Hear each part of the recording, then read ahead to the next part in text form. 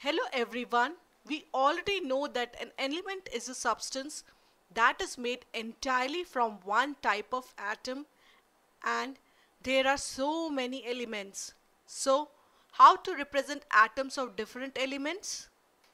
After revolution throughout the Europe, scientific studies picked up pace and many new elements were discovered. More elements means more combination, which means more compounds. Scientists had to find an easy way to denote combination of different atoms in those enormous number of compounds. So, they turned to symbols. An element would be denoted with a symbol. Different symbols of element can be combined to show ratio of different elements in a compound. So, it was a logical approach.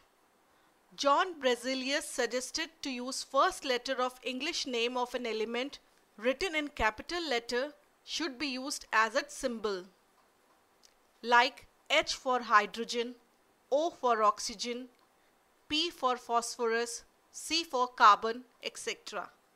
Now, the names of many elements start with the same letter, like carbon, calcium, chlorine, etc.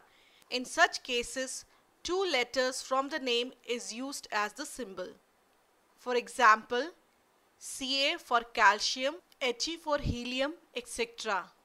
The first letter is written in capital and the second letter is written in lowercase. Now, the symbols of all elements are not taken from English name.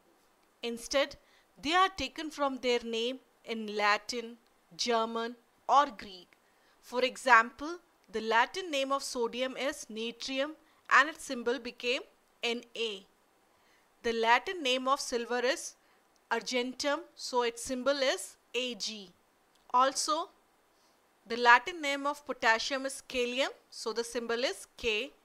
And for iron, the name is ferrum and its symbol is Fe. You know, in the beginning, the names of elements were derived from the name of the place where they were found for the first time. For example, the name copper was taken from Cyprus. The Roman Empire obtained most of its copper from the island of Cyprus, which is where copper's name originated.